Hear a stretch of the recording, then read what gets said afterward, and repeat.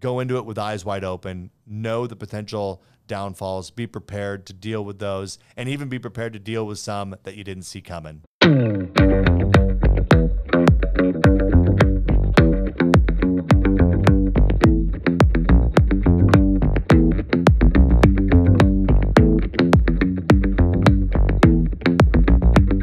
Hello friends, welcome back to Market Shares. I'm your host, Tony Blodgett, and today, this episode, I think we're going to call The Truth About Investing in Real Estate. But the reality is that it's really just going to be my truths about investing in real estate because, let's be honest, no one has all the answers. But what I think I can share with you is some perspective and some experience that I've gone through in my journey of owning homes, investing in real estate, and being a mortgage professional for the last 26 years and advising people in these different areas. So I hope that this is an episode that you can just kind of listen through the journey that I've been on and hopefully glean some ideas, some areas that, some pitfalls maybe that I've had over the years that can help you with your journey in investing in real estate. Whether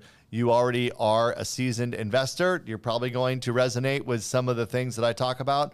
Or if you're just thinking about real estate as an investment, here's some things to keep in mind. So I'm going to rewind the clock all the way back to when I bought my first home.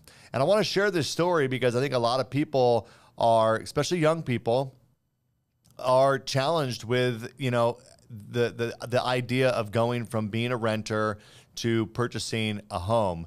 And so at the time, I think I was about 20 years old, maybe 21 years old when I bought my first house. And prior to buying the home, I was renting an apartment with, it was two couples. It was me and my girlfriend, and it was a friend of mine and his girlfriend. So there was four of us splitting the rent.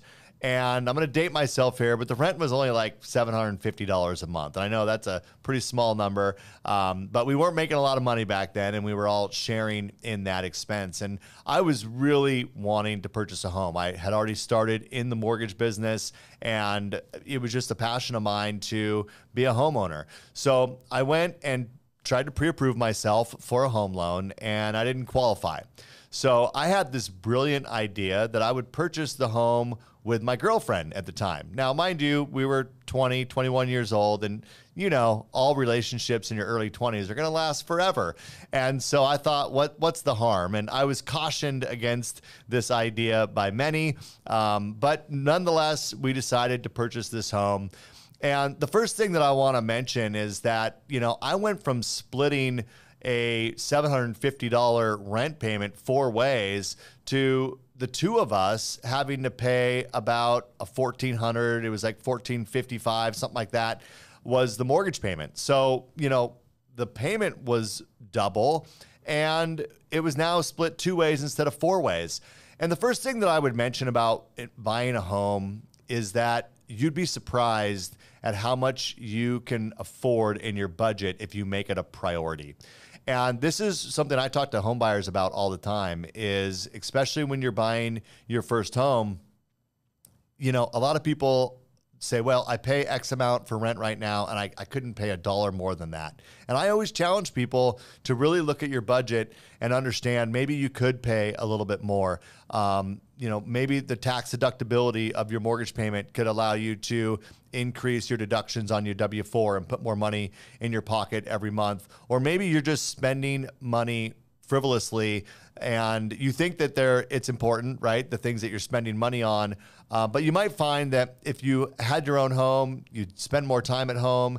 You'd want to work on the weekends of, doing projects around the house, and you just don't spend as much money. So the first kind of lesson I would say here is, you might be able to spend more than you think. And for me, that was the case. I was definitely afraid of my housing expense going up so much, but you know what? I found a way to make it work.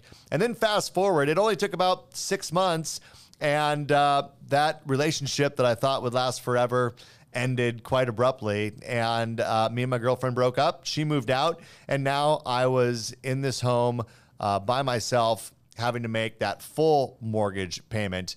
And luckily, my mortgage career was starting to take off, and I found ways of affording that. I think I had a roommate for a while to help bridge the gap and make it work. But the first thing that I learned is that although purchasing a home with someone that you're not married to is probably not the smartest decision, for me, it ended up working out. Now, there was some additional expense. I ultimately ended up refinancing that home, and I had to pay excise tax to remove her from title, in addition to the normal closing costs for refinancing. So some things to keep in mind if you're going to be purchasing a home and it's not with your spouse. There's some additional expense if things don't go well. But as I've shared on this podcast in the past, in my early 20s, I was not great with my credit cards, and I had a lot of debt. And that home actually afforded me the ability in a couple of years to refinance, consolidate my debt, and change forever my relationship with credit cards and how it is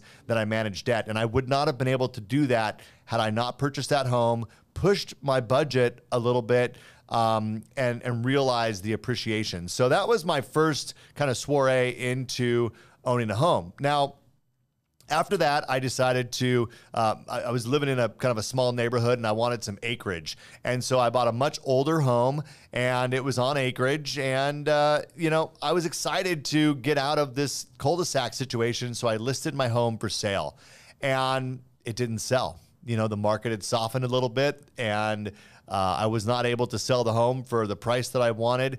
And I actually ended up becoming a landlord by accident. I had someone who came to me to purchase that home, and they wanted to do a lease option. And my realtor at the time explained to me what a lease option was. I had never been a part of that, and I decided to do a lease option. And again, got really lucky. That turned out to be a really good deal. They gave me a large down payment. They paid an above market rent, and they never ended up buying the home. And so I got the home back and kept that as a rental property for many, many years. And so that was kind of my first opportunity to be a landlord. It had its challenges, and I learned a lot from that process, but was able to start building my real estate portfolio a little bit by accident. So then, I'd bought my new house, and that was going well. It was much larger. It was kind of more private. It was out on acreage, but I had bought a significantly older home. And I think I underestimated, what would be necessary to make this home feel comfortable. And this is the first thing I would caution people. If you're buying your first home, a lot of people want to buy a home, and I've had people come to me over the years, and they want to buy a fixer-upper because they really want to build equity, and they think that this is a great investment opportunity. So the first lesson I would tell you is that for your first home, especially a home for a young family, I wouldn't buy something that's in really rough shape that you have to spend all your evenings and weekends just making it habitable and making it livable and comfortable for your family. I think this first step with owning a home is having something that you can come home and be proud of. So just keep that in mind if you're a first-time home buyer, is that there might be this thought of buying something that's in really rough shape because you can build equity. And I think what I learned is that having a home that I can come home and be proud of was more important. Now, this house, that second house that I bought, I owned it for 14 years, and I put a ton of money into renovations. I probably over $300,000 I did an addition.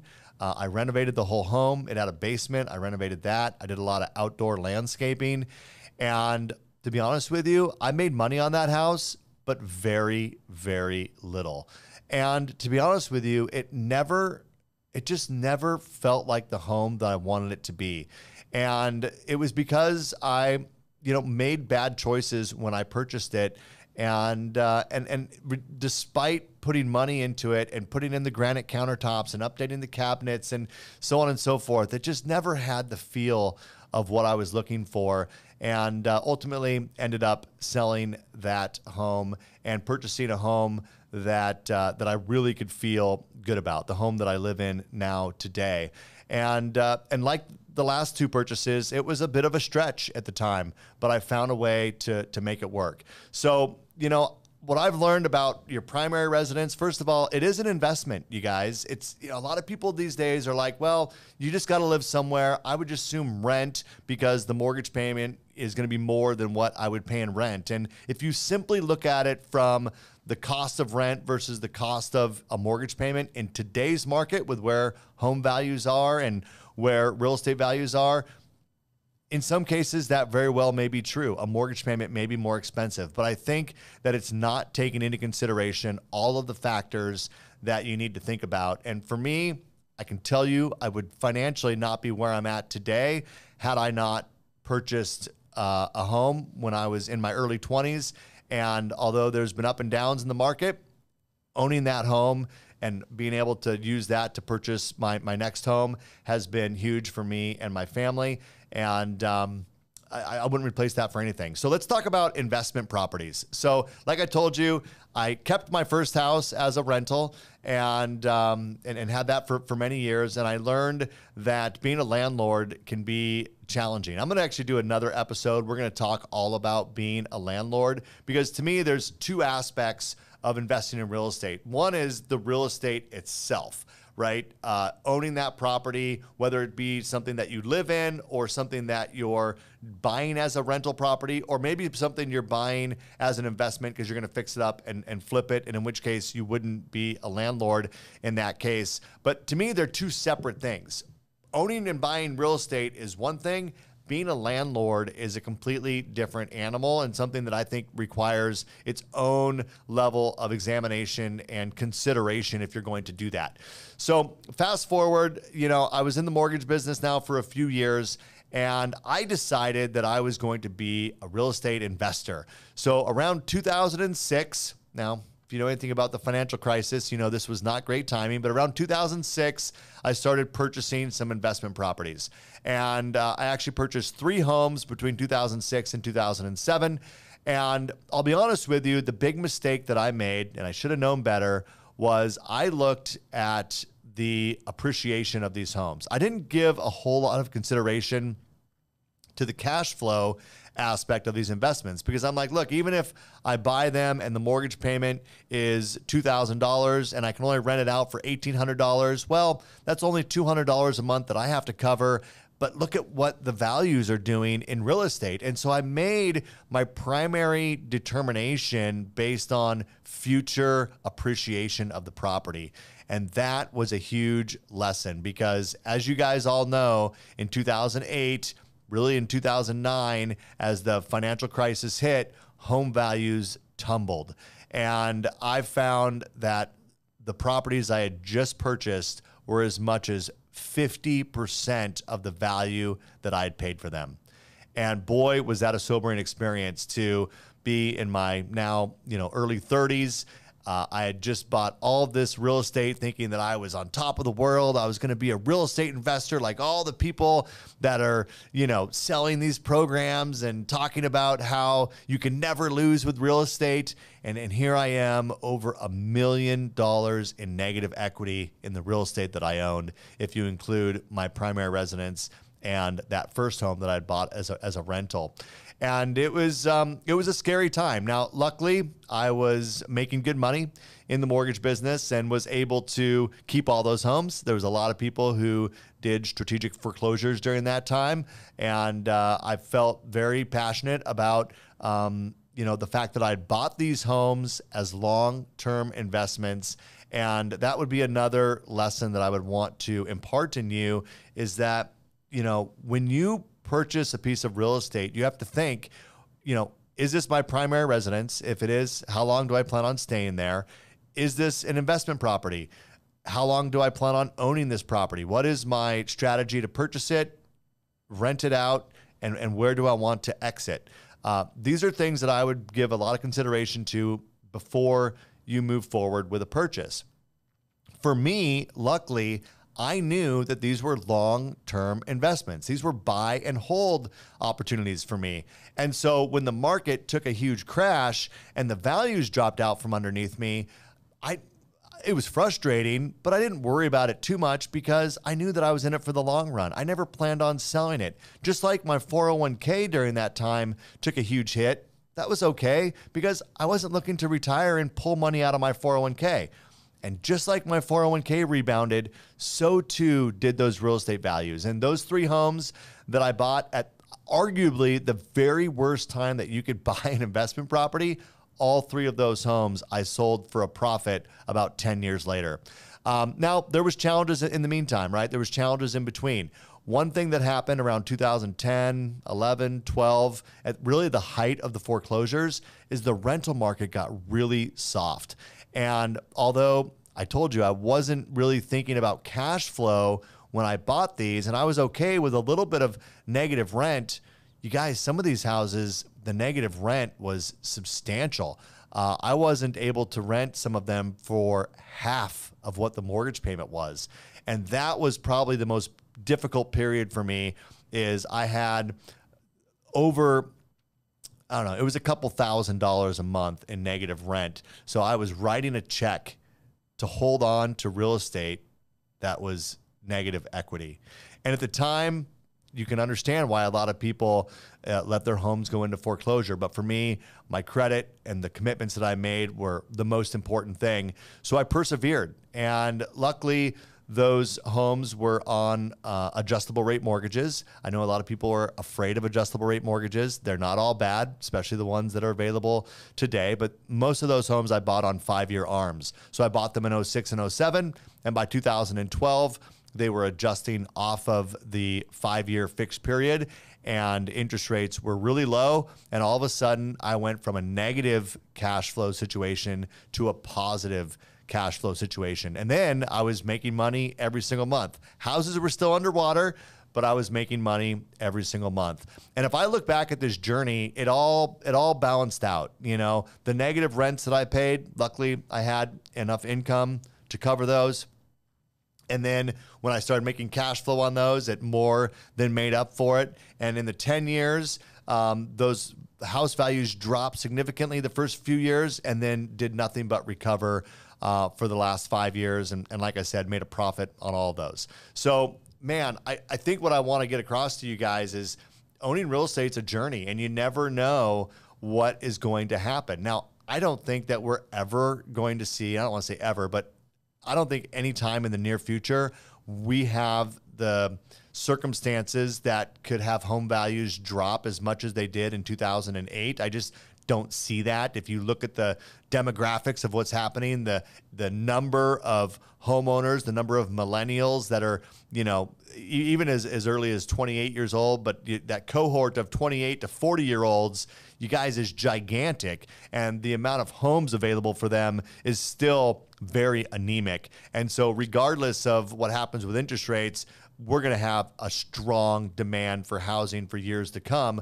So that should give you some level of confidence that you won't repeat what I went through. But it doesn't change the fact that there's a lot of unforeseen things that can happen in your journey of owning rental properties. And so one of the things that is necessary when you qualify for a mortgage to buy an investment property is you have to have reserves. And there's a minimum amount of reserves. Usually it's 6 months of reserves for the property. If you own multiple properties, maybe you need reserves for each of your properties. It really depends on the mortgage solution that you provide. But this is an area where I cannot understate how important it is to have reserves and be prepared for, you know, what you might not see coming. During that journey of owning those homes, I had a number of times where I had vacancies that I didn't expect. I had tenants who, you know, didn't pay the rent on time. And as a result, I had to, you know, not only be negative rent in some cases, but then cover months of rent before they either got those caught up or I had to evict them.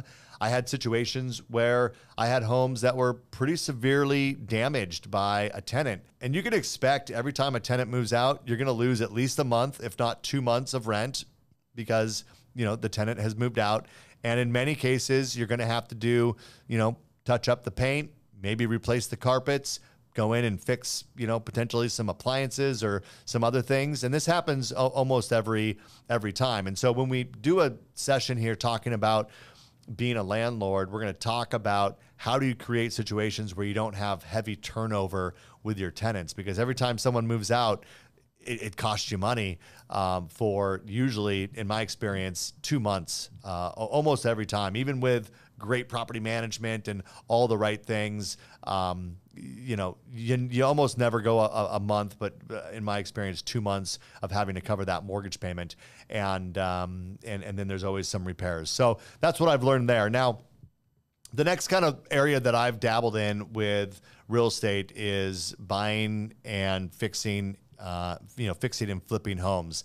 And again, every one of these has turned out to be okay, but every one of them has been a journey. It's had its own challenges that I didn't expect. I purchased a home that was in pretty bad disrepair. That's what you're looking for, right? When you're doing a fix and flip, you want something that's cosmetically in fairly rough shape so that you can, make those improvements and realize those gains. But for me, there's been times where there's things that were not foreseen, even by a home inspection. And I have a great home inspector, and, they can call out a lot of things. And in this case, they did call out challenges with the roof, but I thought that I was going to be able to do some repairs, maybe spend $5,000, $6,000, $7,000, have the roof repaired.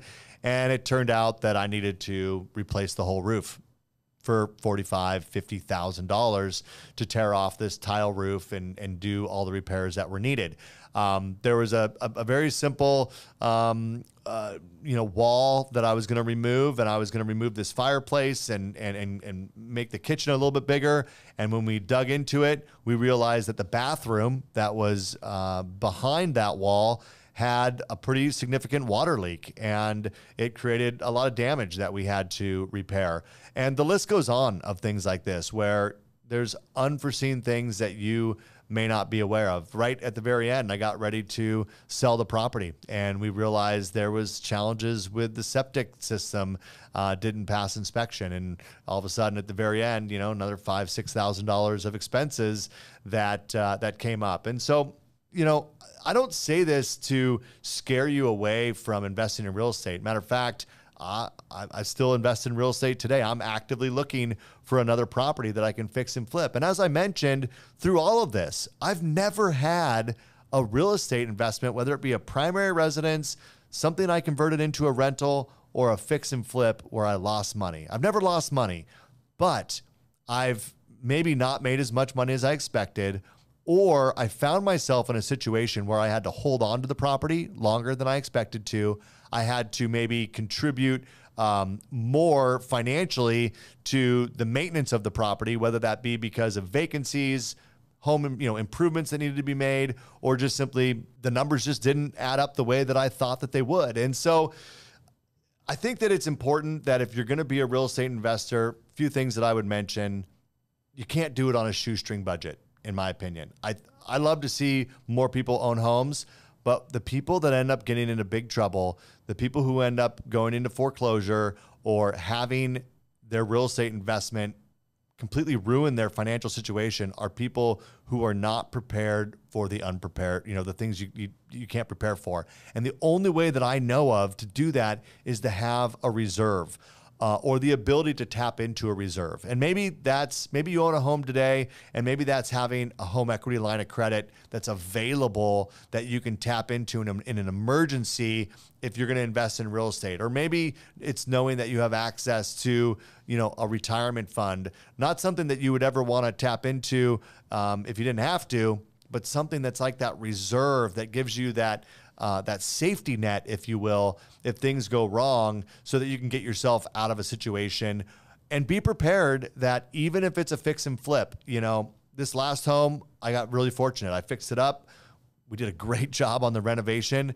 And this was a home that was just over $1 million. And you'd think in today's market, this literally just sold in the last 30 days. We listed that home on a Friday. We got an offer on a Monday, and it sold very quickly. But I was prepared to keep that home as a rental if I needed to. I was prepared, to have contingency plans if I needed to, in order to deal with things not going right. And that's what I would encourage you to think about as you're investing in real estate. So look, that's the truth about real estate. The truth is, for me, it's been a, I don't want to say a bumpy road, but it's been, it's had its ups and downs. Things haven't always gone great. I'll tell you one thing that did go great. This will be a bright way to end this podcast. I bought a home kind of on a whim. We bought a second home down in Palm Desert in Indio. And I bought it because, we live here in the Pacific Northwest, and it's just like it is right now. It's very cloudy and rainy, and we like to get out and get some sunshine in the winter. And so we bought this home. We were just going to go on a vacation, but a house came available. A friend of mine said, "Hey, do you want to be my neighbor?" And I said, "Sure," and I kind of bought it on a whim. But that home we owned for 4 years. I put zero money into renovations. I mean, we decorated it and, made it nice, but zero money into renovations. We had it as a second home for 4 years, and we sold it for more than double what we paid for it. And the only thing that bad came out of that situation is the amount of taxes that I had to pay, both to the state of California and for the gains on that property. But I say that jokingly. I love paying taxes because that means that we made money. But look, there are situations like that where it just turns out perfect. The reason I doubled my money on that, because it was right at the time where the bidding wars were happening, and we actually listed that home and got an offer for $125,000 over the asking price. Like, that's unforeseen.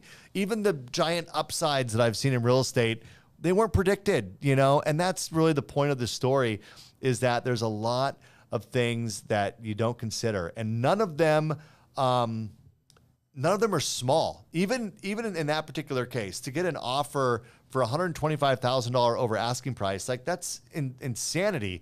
But it's because you're dealing with such big numbers that, that was, a small percentage of, well, in that case, I guess it was a pretty big percentage, but it was about 10% or, over asking price, 15% over asking price.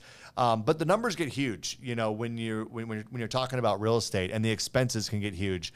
So you guys, those are some things to just consider as you think about real estate. I've never had a bad experience where I lost money, but I've learned a lot of lessons, and luckily, I was able to shift my time horizon. I was able to, adjust my budget if necessary in order to bridge some financial gaps. And those are the things that you need to be prepared for as you think about investing in real estate. It's not something that I believe you can get into. A lot of people will talk about how you can invest in real estate with no money. Look, there are some ways of getting into properties with low down payments, but that's not the whole story. You have to be able to deal with the unforeseen challenges that are going to come. And if you're not careful, investing in real estate, although it can be a huge opportunity, can just as easily take someone out, and financially, and impact other areas of your life. So don't take it lightly. Consult with professionals, work with a great real estate agent, work with a great mortgage professional, reach out to someone, reach out to me if you want, and, talk about what are the potential things that you're not thinking about that could derail your goals in real estate investing. This is not to say it's not a good idea. I think it's a great idea. It's been great for me.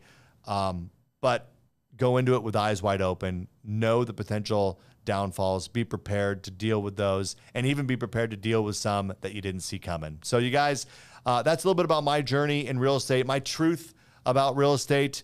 And I hope that you took away something from this. If you know someone who wants to be a real estate investor or who's looking at purchasing their first investment property, maybe share this episode with them, and not to scare them, but to give them some things to think about, some food for thought as you go on down this journey of being a real estate investor. And until next time, you guys, thanks for your time and attention. Take care.